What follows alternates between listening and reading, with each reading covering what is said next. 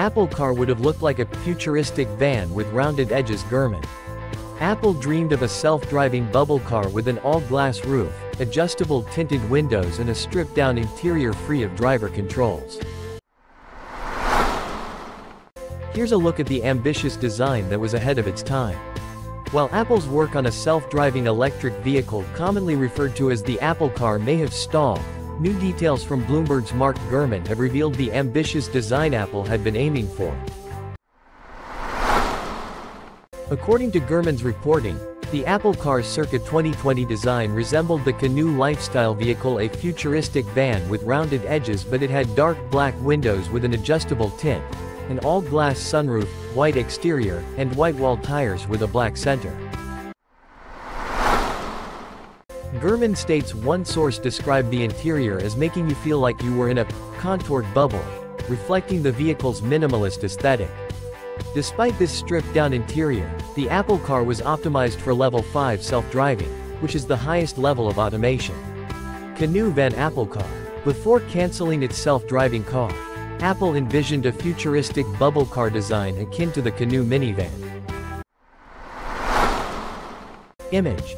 Canoo. While Apple's work on a self-driving electric vehicle, commonly referred to as the Apple car, may have stalled, new details from Bloomberg's Mark Gurman have revealed the ambitious design Apple had been aiming for.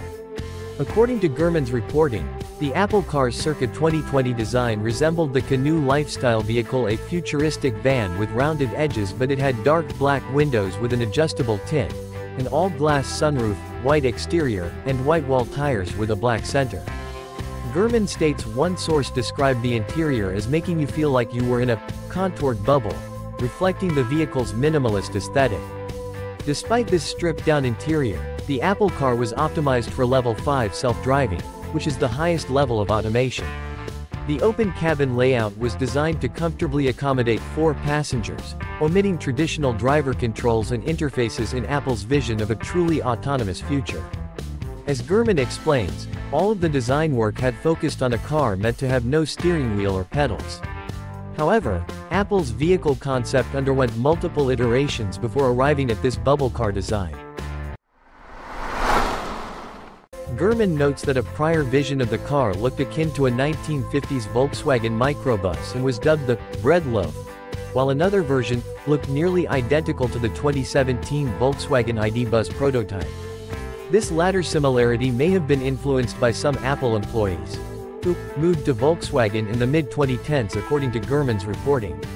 By 2020, Apple's self-driving vehicle plans had solidified enough for CEO Tim Cook and COO Jeff Williams to give a speech at the company's test track in Arizona to commit to development in 2020, signaling the company's dedication to the project at that time.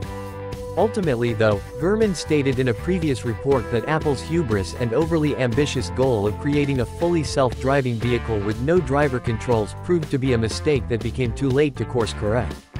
In his words, by the time Apple realized their mistake a few years ago, it was too late.